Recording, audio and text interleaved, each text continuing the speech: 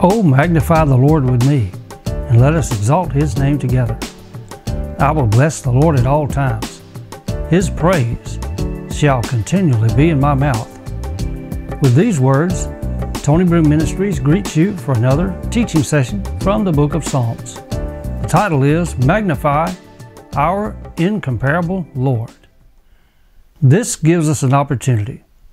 As much as we like fireball preaching from God's Word, blazing the trail and laying out the message of eternal life, preaching against sin and warning of the judgment of God, it's good to be able to just sit and relax with you and just you and I together talk about God's Word and have a teaching session. And what greater opportunity to take two Psalms from the Christian's pilgrim book of praise and worship. There is no God like the Lord God. Our golden text is Psalms 86 verse 5. For thou, Lord, art good and ready to forgive, and plenteous in mercy unto all them that call upon thee. What a great God we have. To present God like He is, and no one can really do that justice. But I think about how God gifted the psalmist David with the words to say. So many times we feel like our words are so inadequate. How can we praise Him? How can we worship Him like we really feel in our heart? It's better felt than telt, as the saying goes. You can feel it, but it's hard to express sometimes your feelings to the Lord. And He knows our heart, and we can say that, and we understand that He knows even when we cannot express. But it helps to express. We hear ourselves say words of praise and worship as we talk about God. And this one verse here, thou, Lord, art good. God is a good God. He's ready to forgive. You don't have to twist His arm. You don't have to try to talk Him into forgiving you. He is ready to forgive. He is plenteous in mercy unto all them that call upon Him. God is a merciful God. Communicate with this incomparable God. The word incomparable is a word that you don't hear a lot, but it really means there's none to compare. There is none like Thee, O Lord, in heaven and in earth. Isaiah talks about that. And here in Psalm 86, we have this incomparable God. Magnify our incomparable Lord. Verse 1, bow down thine ear, O Lord, hear me, for I am poor and needy. The psalmist many times unveils the problems and troubles of his life. He does not keep himself in this halo of praise and worship all the time to make us think that he just dwells in a cloud of glory all the time, never has any problems, and never has things to come against him. In the Psalms, you'll find that in one verse, he is exalting God. In another verse, he may be down and having troubles. That's the way that life goes, and that's the way that real people live. I don't know what some of these super-duper saints, how they claim to live, but real people like you and I have troubles that we go through. And the psalmist is saying here, I am poor, I am needy, I need you, Lord. Preserve my soul, for I am holy.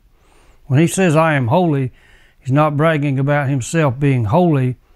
This is what you need to do for me, God, because I'm holy. That's not the thought. The thought is, preserve my soul, for I am holy. In other words, we have a relationship, Lord. You have made me holy. You have brought me into this relationship with you. O thou, my God, save thy servant that trusteth in thee. Be merciful unto me, O Lord, for I cry unto thee daily. This is a daily relationship. When you pray, you don't just pray one time, and if nothing happens, you just give up. That's not what you do. You pray to God. You talk to God, and you cry unto Him daily. Rejoice the soul of thy servant, for unto thee, O Lord, do I lift up my soul. Give me joy in my soul, Lord. Fill my cup. I'm like Andrew Ribb now. Fill my cup, Lord. Fill it up. Run it over with peace and joy and love. For thou, Lord, art good and ready to forgive, and plenteous in mercy unto all them that call upon thee. Once you have experienced the mercy, grace, and forgiveness of God, there's nothing like it, and you want everybody to receive Christ as Savior and make Him their Lord. You want everybody to be saved. You want everybody to come into that umbrella of mercy and grace and be under the shadow of the Almighty, to lift up and be saved and be blessed. Give ear, O Lord, unto my prayer, and attend to the voice of my supplications. So here the psalmist is again, requesting God to bless him, and now he's praying, Lord, hear my prayer. I am praising you, I'm worshiping you, and now I'm going to pray to you again. Hear my supplications. In the day of my trouble I will call upon thee, for thou wilt answer me. My friend, my Christian, brother and sister, and those who may not even know the Lord, let me ask you that question. When trouble comes, what are you going to do? Are you going to say, well, I'll just fly by the seat of my pants. What comes up, comes out. What comes about, we'll see what happens. That's not the idea the psalmist had. He said, Lord, when I have trouble, I will call upon you, and you will hear me. You will answer my prayers. Among the gods there is none like unto thee, O Lord, neither are there any works like unto thy works. When you consider the works of God, the things that He has done, the things that He has made, the things that He is involved in, there are no works like your works. All nations whom thou hast made shall come and worship before thee, O Lord, and shall glorify thy name. And we say, Lord, let that be. When will that happen? When are all the nations that God has made going to come before Him and worship Him and glorify His name? Well, they will when He comes to the earth again. When Jesus returns to this earth again to set up His kingdom, to rule and reign on this world, the nations will bow. The nations, the people, will worship God. They will glorify Him. We can do that now as a born-again family of God. We can praise Him now. For thou art great and doest wondrous things. Thou art God alone. There's nobody like our God. Learn from the merciful God. This is now start with verse 11. Teach me thy way, O Lord. I will walk in thy truth. Unite my heart to fear thy name. Lord, make my heart where I will just run after the things of God. Instead of being obstinate, instead of being hard-hearted, instead of being stubborn, make my heart so that I will run after the things of God, so that I will praise you, so that I will give you glory. Unite my heart to praise your name, to worship you, to give glory to you. Teach me. I don't know everything, Lord. In fact, there's a lot I don't know. Teach me your way, O Lord. I will walk in thy truth. Unite my heart to fear thy name. I will praise thee, O Lord my God, with all my heart, and I will glorify thy name forevermore. What a wonderful declaration to make. What are you going to do? Well, who knows? You can't never tell what's going to happen. It doesn't matter what's going to happen. The psalmist said, I will praise God. I'm just going to praise God for every reason and for no reason. I will just praise you. I will praise thee, O Lord my God, with all my heart. I'm going to praise you with all my heart. I will glorify thy name forevermore. For great is thy mercy toward me, and thou hast delivered my soul from the lowest hell. When God has done for you what He has done for me, what He has done for many of us, you will have a testimony on your heart and a praise on your lips. You will glorify God. Lord, you have saved me. You have delivered me from the lowest hell. You have lifted my feet up from that miry clay and set my feet on the solid rock. You have lifted me up on my high places. O God, the proud are risen against me, and the assemblies of violent men have sought after my soul, and have not set thee before them. Lord, they're not putting you first. They're after me. They're trying to get me. And you see again the psalmist here. He says in one breath, I will glorify your name. I will praise you with all my heart. I'll glorify your name forevermore. And then in the next verse, he says, there are violent men that are after me. People are trying to slip me, trying to trip me up. And I will praise you, Lord. I need you to help me. They have not set you before them. They're not putting the kingdom of God first. They're against God, so therefore they're against God's people. But thou, O Lord, art a God full of compassion and gracious, long-suffering, and plenteous in mercy and truth. Lord, no matter what people do, it doesn't change you. You're still the same. I am the Lord, I change not. Therefore you sons of Jacob are not consumed. Malachi 3:6. And the psalmist says here, Lord, you're still the same. Situations may change. People around me may change. My circumstance is certainly going to change. But God, you're still the same. You're merciful. You're compassionate. You're full of long suffering and grace. Oh, turn unto me and have mercy upon me. Give thy strength unto thy servant, and save the son of thy handmaid. Show me a token, show me a sign for good, that they which hate me may see it and be ashamed. Because thou, Lord, hast hope in me, you've helped me and comforted me. Lord, I know that I am going to come out. I know that you're going to bring me through, and I will give praise unto God. God reigns supreme forever. This is Psalms 146, now, verse 1. Praise ye the Lord. What about a big hallelujah to God? Hallelujah. Praise the Lord, O my soul. While I live will I praise the Lord. I will sing praises unto my God while I have any being. Don't wait till after you die. Pie and by in the sky when you die. I'm going to praise the Lord when I get to heaven. I'm going to sing when I get to heaven. I'm going to shout when I get to heaven. I'm gonna. All this about when I get to heaven. What about now? He says, I will praise you while I live. I will sing praises unto God while I have any being. I don't want to wait until I'm unconscious. I want to praise God now. Put not your trust in princes, nor in the Son of Man, in whom there is no help. And then the psalm here describes what happens to a person, I say a man or a woman, boy or girl, person when they die. And that's why the psalmist says, do not put your trust in mankind. Do not put your trust. It doesn't mean don't trust anybody. It just means do not put your real stock in people. Do not put your trust, your everlasting trust, your salvation trust, your eternal life. You better not let your soul depend on mankind. Do not trust in princes, even in someone that has a high position. Do not put your trust in them. Here's what happens to him. His breath goeth forth. He returneth to his earth. In that very day his thoughts perish. You think about when a person dies, and I know that death is a morbid subject and it is a reverent thing that we should approach when people die. It's a thing that we should have in sacredness when someone faces the end of the journey.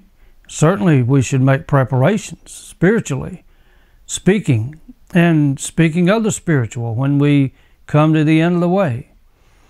The road will seem nothing when you come to the end of the way. The song says we need to make preparation to be sure that we have made things right with our Maker before we come to that place. But when a person dies, in that very day his thoughts perish. You ever seen a dead man making preparations for the next day? You ever seen a dead man getting his truck ready to go to work? Have you ever noticed a dead man trying to plan for meals next week or financial preparations? A dead man doesn't do anything. In that very day his thoughts perish. Happy is he that hath the God of Jacob for his help, whose hope is in the Lord his God. You're not trusting in princes. You're not trusting in man. You're not trusting in the preacher. You're not trusting in a certain church. You're trusting in God alone. And this now continues to tell you about God. His hope, his help is in the Lord his God, which made heaven and earth, the sea, and all that therein is. You better trust in a God who can hear, a God who can save, a God who created everything. We're talking about no false God, not an idol God, not a God that someone came up with. We're talking about the Creator, the one who made heaven and earth, the sea, and everything that therein is, which keepeth truth forever. He's a truthful God. He doesn't change. He doesn't have to change when the election comes around. He doesn't have to change according to what the executive order says. He's still the same. He's always truthful, which executeth judgment for the oppressed. God looks out for those who are oppressed, and he does what's right by them, which giveth food to the hungry. The Lord looseth the prisoners. And these things are attributed to what God does, his works, the thing that God does. He executes judgment for the oppressed. He gives food to the hungry. The Lord looseth the prisoners. He will let the prisoner go. The thing about the prisoner being released, you don't just let them out and let them off the hook. The thing is, God looses the prisoner. Well, how does God loose the prisoner? Does he come into prison, take the chains off? He certainly can. But the loosing of the prisoner, when he saves you, when you're born again, the prisoner can be released. He's already released spiritually. He can be released physically. You might as well let him out. If he's really born again, he won't do wrong anymore. I'm telling you, brothers and sisters, this thing about Christianity that just puts a patch on top of your head and has a Jesus name on it, and you don't make any changes in your life, that's hogwash. It won't flush. It might flush. That's all it'll do is flush down the sewer because it's no good. When Jesus comes into your heart, there's a change. What a change in my life has been wrought since Jesus came into my heart. The Lord looseth the prisoners. The Lord openeth the eyes of the blind. That means physically and that means spiritually. And think about this. One of the biggest things that Jesus did, of course, saving souls, when he came to this earth, he healed. And many that were blind, he gave their sight. He said when the disciples came from John the Baptist, they were wondering, and John had sent them to say, are you really he that should come? Or do we need to look for someone else? Jesus said, go tell John what those things are you see. The blind receive their sight. The lame walk. The lepers are cleansed. The deaf hear. The dead are raised up. And the poor have the gospel preached to them. And blessed is he whosoever shall not be offended in me. The blind receive their sight. That's the first thing that he said. You go tell John the blind are seeing. So this is in the Old Testament. In Psalms 146, way back in the Old Testament, it said the Lord opens the eyes of the blind. This is a prophetic version, a prophetic scripture that was fulfilled. Every time Jesus healed a blind person, it was fulfilling Isaiah 61 and also Psalms 146.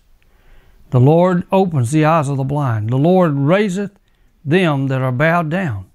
If you're bowed down, you're pushed down, you're oppressed, the Lord's able to raise you up. He's able to lift your burden. The Lord loveth the righteous. He loves everybody, but he has a special relationship with the righteous that just anybody doesn't have. You can have it. If you're a sinner, he loves you, but you don't experience that love. You don't enjoy the benefits of that love like you will when you come to the Lord. The Lord preserveth the strangers. If you're a stranger, you're misfit, out of whack, he'll preserve you. He'll give you a relationship with him. He relieveth the fatherless and widow. There's help for those who need help in the name of the Lord. But the way of the wicked he turneth upside down. The Lord shall reign forever, even thy God, O Zion, unto all generations. Praise ye the Lord. And again, a big hallelujah. ends Psalms 146. So, Psalms 86, Psalms 146. We're worshiping and praising and blessing God. What a great God we serve.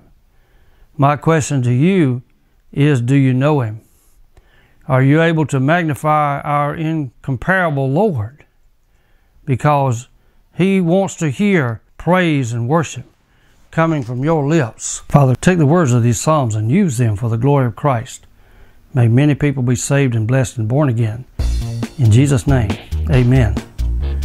Magnify Our Incomparable Lord has been a production of Broome Ministries.